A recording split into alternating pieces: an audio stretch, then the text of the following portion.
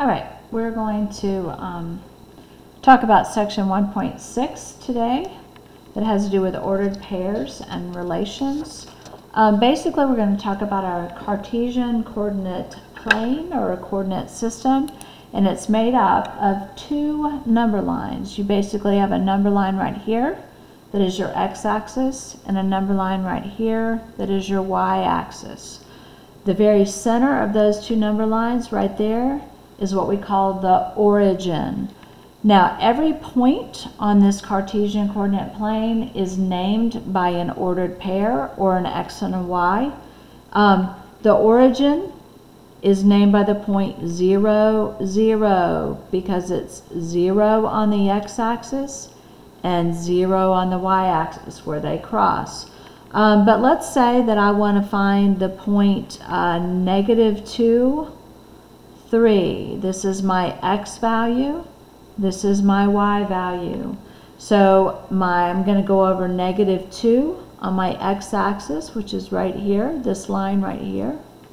And then I'm going to go up 3. So I go up 1, 2, 3. So that point right there is the point -2, 3. If I wanted to graph the point 0, 5, then I have 0 on my x-axis, which is right there in the middle, and I'm going to go up 5. 1, 2, 3, 4, 5. So you should be able to put an ordered pair on a Cartesian coordinate plane. So let's practice here. Okay, I have the point 4, 1. So I go over 1, 2, 3, 4 on my x, and I go up 1 on my y. If I go down, it's a negative. If I go up, it's a positive. So this is the point 4, 1. 4 on my x, 1 on my y. If you will, that's where they intersect right there.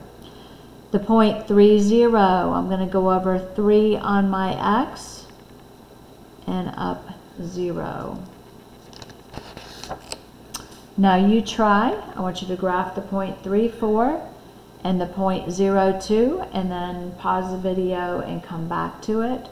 So I have the point 3, 4, which is this point right here. I went over 3 on the x-axis and up 1, 2, 3, 4. This one, I have the point 0, 2, so I go over 0 on my x-axis, which is right in the middle, and I'm going to go up 2. So that is the point 0, 2. Now, you've also got to be able to go backwards. Let's say I had that point on my coordinate plane. You have to be able to look at that point and name it for me. So what I do is I find out where it lines up on the x. It lines up at 3. So my x value is 3. And on the y, it lines up at 5. So this point right here is the point 3, 5. If I had this point over here, I have gone over -4 on my x-axis, but then I didn't go up or down, so it is the point -4, 0. All right, now I'm going to put a point on here and I want you to name it. And then come back to the video and we'll decide whether you named it correctly or not. So pause the video and then come back.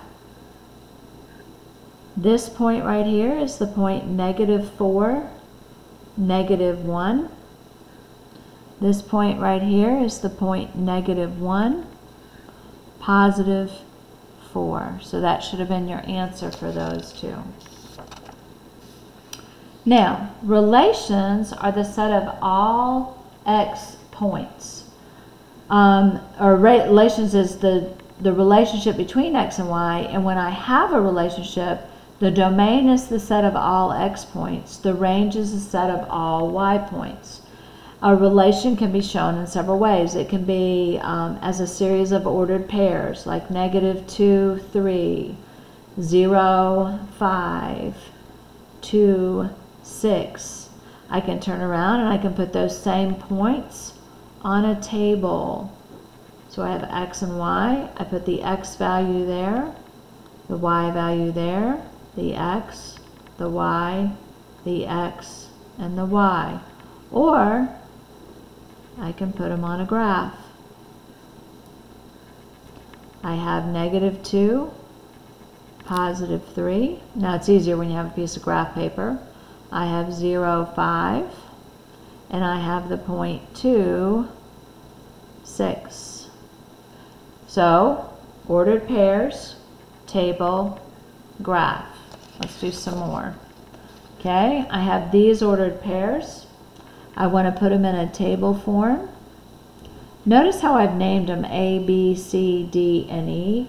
That makes it easier to see when I put it on a coordinate plane.